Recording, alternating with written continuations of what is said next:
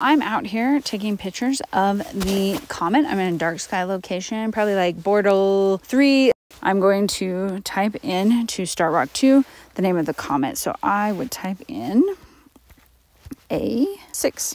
So A6, so we're going to see C2025 A6 Lemmon. I'm going to click on that and it's going to highlight it and we're going to see it right there. So we kind of move it around and we can see, okay, there's the west.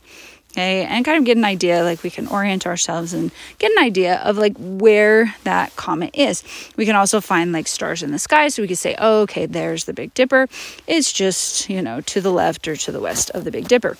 But Star Rock 2 will actually give you more accurate information than just that. You can click on the name where it says C2025 A6 Lemmon. We're going to click on this thing on the right. That looks a little bit like an A. That is a mathematical compass.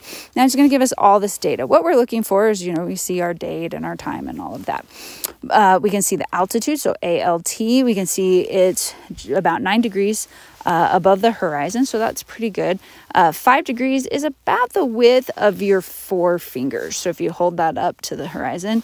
The other thing that we're looking for is the azimuth, so that AZM. We can see that's at 301 degrees. So those are degrees like on a compass.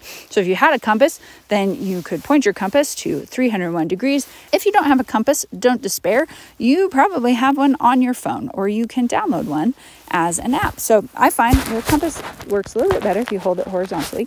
So 301, so I'm going to hold that. I'm going to point that compass in that direction and then I'm going to look, and basically what I'm looking for is anything that I can use as a reference point, any bright star that I can see, anything on the horizon.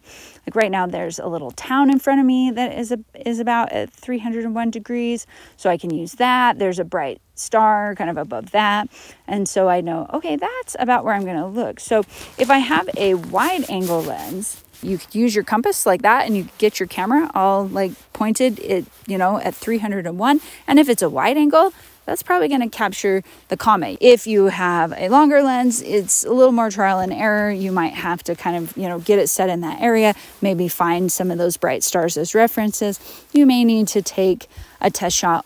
If you're trying to kind of plan of where it's going to be, you can also adjust the time. As you can see here, I could press and hold on this and I could adjust it so I could, you know, figure out what is it going to look like tomorrow, you know, where's it going to be around 8.